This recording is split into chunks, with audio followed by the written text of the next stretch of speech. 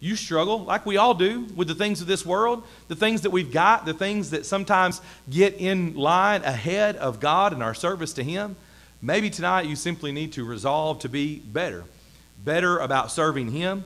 Maybe it's a sin in your life that you'd like to come forward and make known in a public way, that you can be forgiven of that, the church can pray with you and for you. Maybe it's just something else, the cares and concerns of this world that are weighing you down, that you'd like for us to encourage you with our prayers. Point is that we can resolve right now, whether it be the materialistic things of this world or whether it be something else in our lives, we can resolve in this moment to leave being faithful to God, being true in service to Him. If you're here tonight and you need to become a child of God or come back to Him, we'll be singing to encourage you as we stand together and as we sing. I am resolved no longer to linger, charmed by the world's sea light. Things that are higher, things that are nobler, these have allured my sight. I will hasten to Him, hasten so glad and free. Jesus, greatest, highest, I will come to Thee. I am resolved to go to the Savior, leaving my sin and strife. He is the true one, He is the just one, He hath the words of life. I will hasten to Him, hasten so glad and free. Jesus, greatest, highest, I will come to Thee. I am resolved to enter the kingdom, leaving the paths of sin. Friends may oppose me, foes may beset me, still will I enter in. I will hasten to Him, hasten so glad and free. Jesus, greatest, highest, I will come to Thee. Be seated, please. Again, we're grateful that you're here this evening. We do have several announcements that we'd like to make you aware of, both of our sick and other things that we have going on. So if you'll bear with me for just a moment, we'll try to work through these, but we want to make you aware, especially of some of our sick of our number that we have. Steve Fugit had a scan today. I believe they'll know more hopefully next week. We need to continue to pray for Steve. I think he's been a little weak lately, and also for Debbie as well, as she cares for him and has her own health struggles. So we want to continue to pray for Steve and Debbie Fugit. I talked to Jessica, or messaged with Jessica today, and she said that Hudson had successful surgery yesterday, or as successful as they know at this time, that they'll know in about 6 weeks if the surgery was truly successful. And she said that he did well with the surgery, though. We're thankful for that. By the afternoon, he was back up and bouncing around, and she was trying to keep him still, like the doctor said, and having a hard time with that. So thankful for them and hope that they'll know some good news in a few weeks.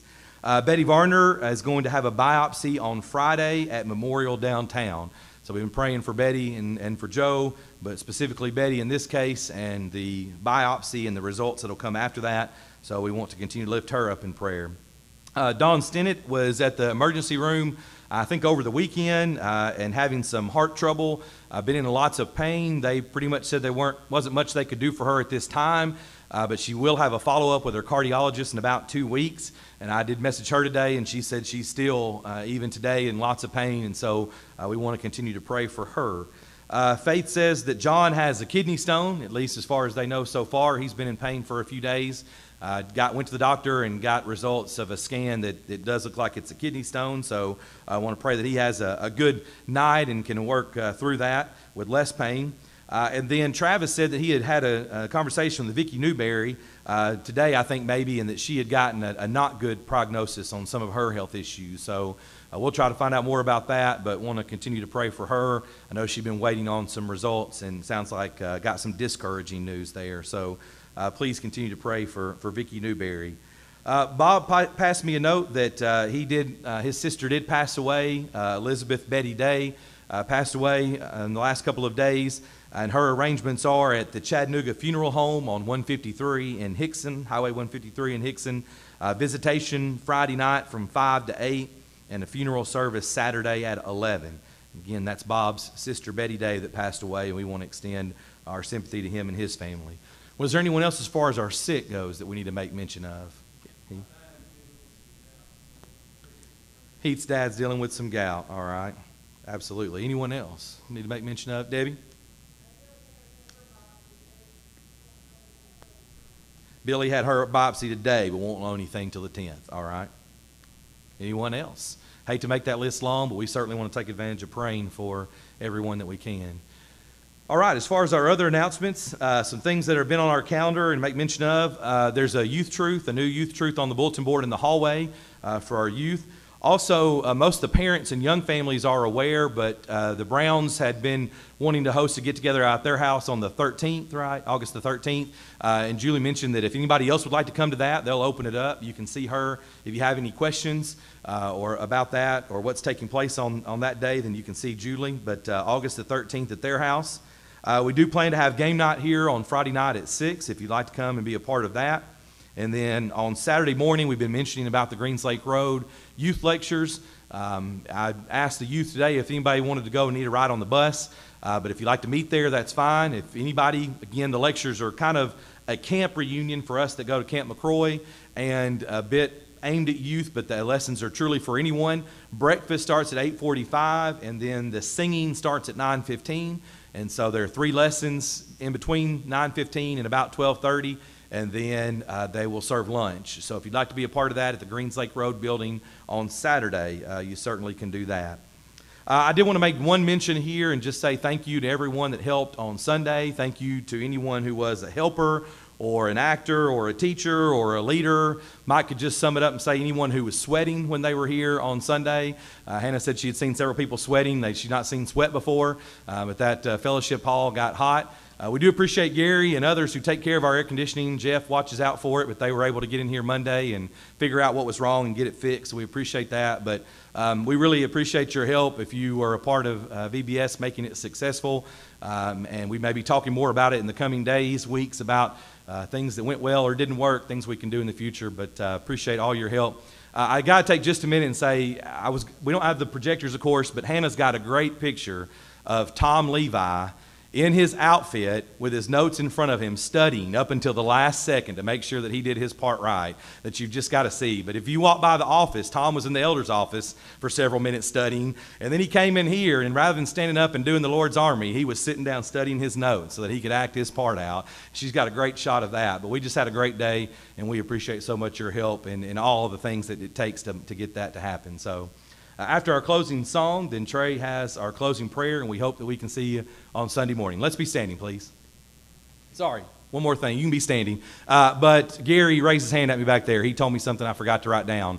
Carl and Midge had to leave, but Carl is missing a set of keys, a little key ring that's got about 4 keys on it. We've not had anything turned in or anything put in the office, but if you've seen those in the parking lot or see them in the parking lot or in the lobby or in the building as you're going around, Carl's missing a little keychain of about 4 keys on it. We'll try to get those back to him. 627, 627. We'll sing the first and last verses, then have our closing prayer. I'm in the way, the bright and shining way. I'm in the glory land way, telling the world that Jesus saves today. Yes, I'm in the glory land way. I'm in the glory land way. I'm in the glory land way. Heaven is nearer and the way grows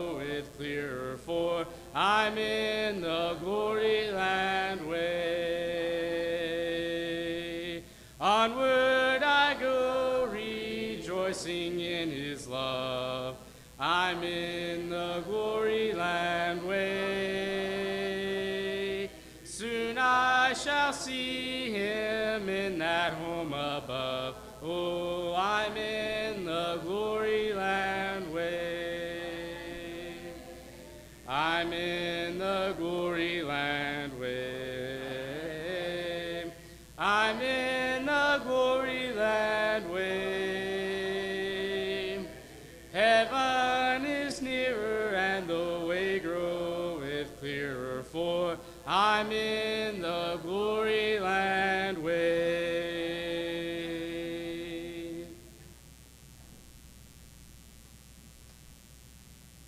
Let's pray. Our Father in heaven, thank you so much for this opportunity to come together in the middle week, come together for a Bible study and to hear another story from your word and take encouragement from that. A lot of people have been mentioned that are sick or have ailments at this time, and we would encourage others to pray, and we pray for them this time and hope that they'll be restored to a reasonable amount of health, if that be your will. Especially, Lord, at this time, I'd like to pray for my grandfather and the loss of his sister. Just please be with our family as we go through the process of dealing with that throughout the rest of the week.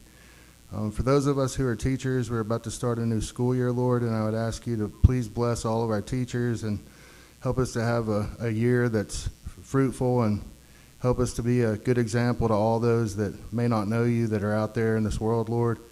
And just please go with us as we go throughout the rest of our week. Guide us, and protect us, and bring us back home safe. In Christ's name I pray, amen.